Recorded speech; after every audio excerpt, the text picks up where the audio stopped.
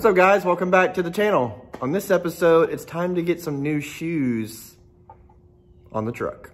So what I decided to go with is the Coker radials.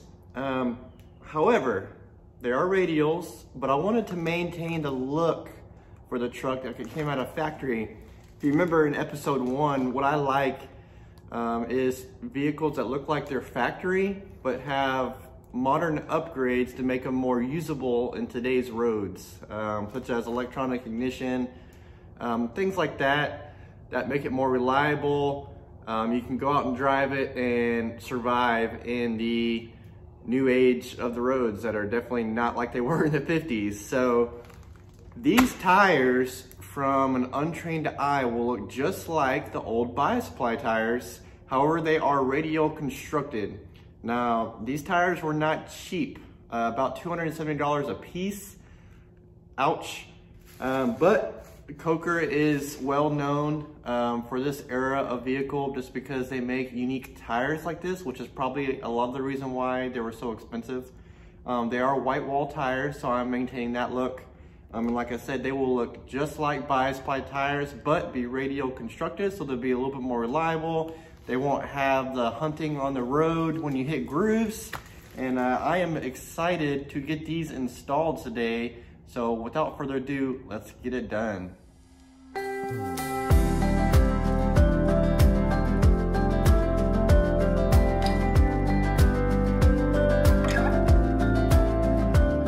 All right, so the truck is jacked up and ready for me to take the tires off.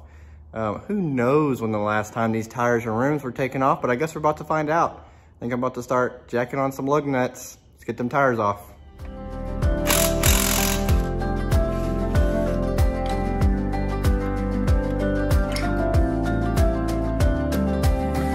I know that I've been going back and forth. I know that I've been leaving you with questions. I know I should, but I don't wanna fall. I know with you So all 4 tires are off and looking old. See, tires like these are where a lot of people get in trouble, whether it's an old truck like this or a modern car. So if you actually look at the tread, you can see the tread looks excellent. I would imagine barely any miles were put on these tires. And so you would think by looking at this on the outside that these tires are in great shape, but if you look closer, look at those weather crackings. Good Lord. It's a wonder that we made it home with this thing, honestly. Being that they're bias plies and they're ate up, and you can see on the inside that that's not dirt. You know, that's actually the outer flakes of the rubber coming off. So these tires are quite old. I looked for a DOT number on these. I couldn't find it. I have no doubt that it's there before y'all give me hell in the comments. I just don't care enough. I mean, look at the weather cracking. Do you really need to know how old these tires are? So let's get these old tires off and let's go take them down the road and get the new ones on.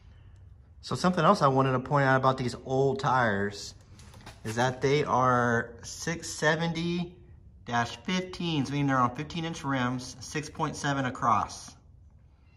That is an old tire measurement.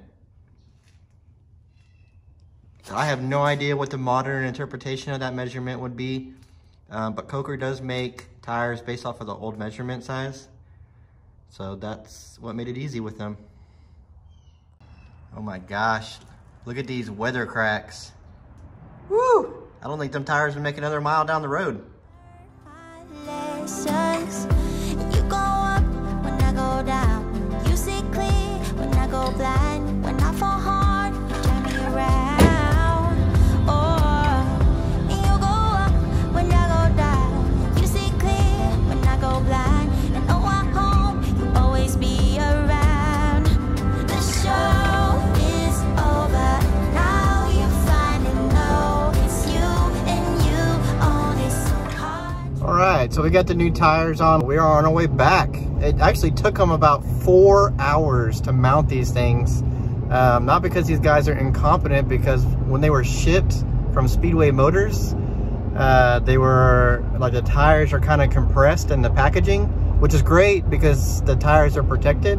Speedway Motors did a really good job protecting the white walls, you know, because the white walls are easy to get scratches and stains and whatever. So they put the white walls towards each other on the inside, and they wrap them tightly for shipping. Unfortunately, the tire mounting shop, they have to take time, about an hour a tire, to stretch the tires out so they'll properly meet where they're supposed to on the rim. So I gave those guys a little bit of a tip for doing it for me, and now we get to see what they look like.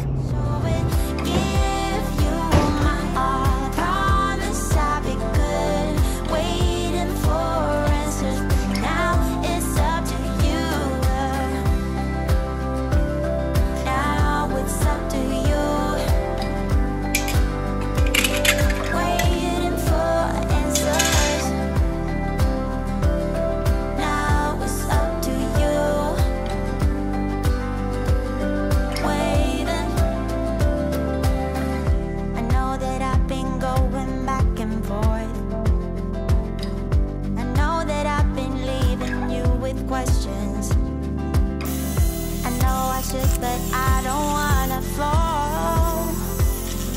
I know with you I have to learn my lessons.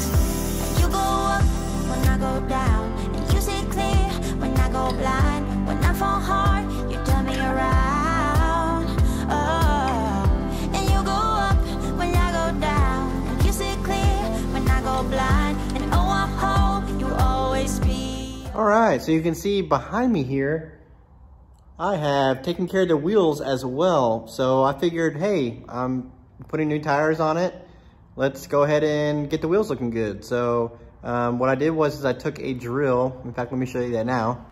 And of course, there's a more professional way to do this, but for now, this is pretty good. So I got a couple of these bits here.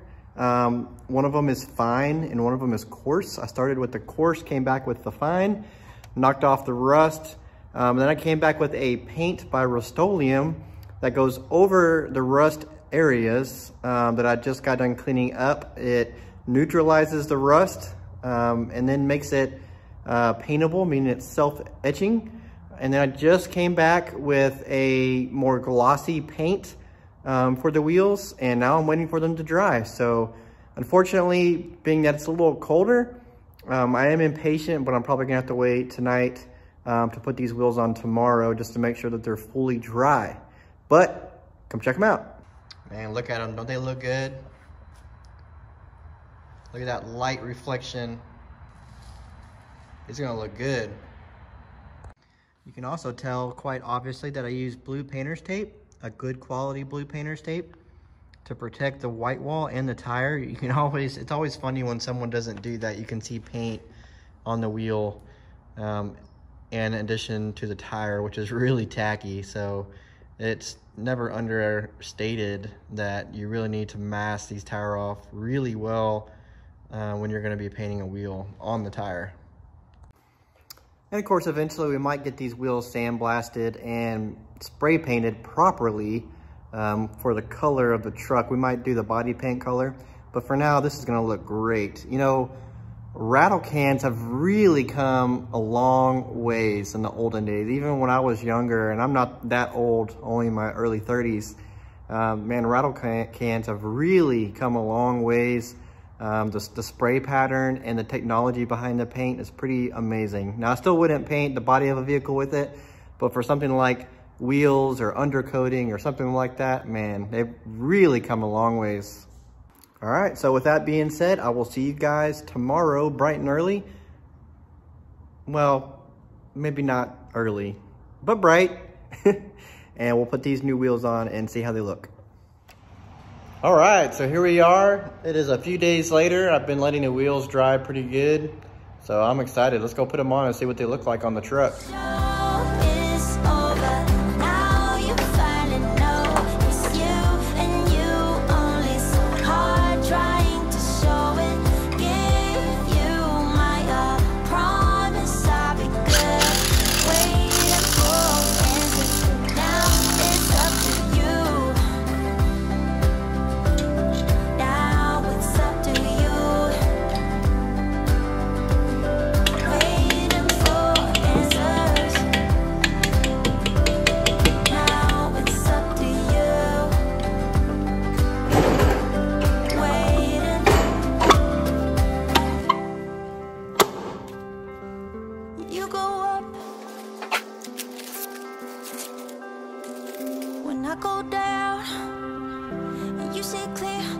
go blind, when I fall hard, you turn me around.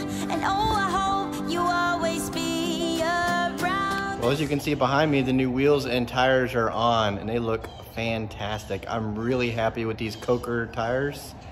Man, they look original, but yet they are radial construction. So how awesome is that? Well, I can't wait to show you it going down the road. As you can imagine, I'm quite excited to try to get this thing running, which will be hopefully in the next video. So, or at least maybe 2 videos. We'll see you guys on the next one. Bye.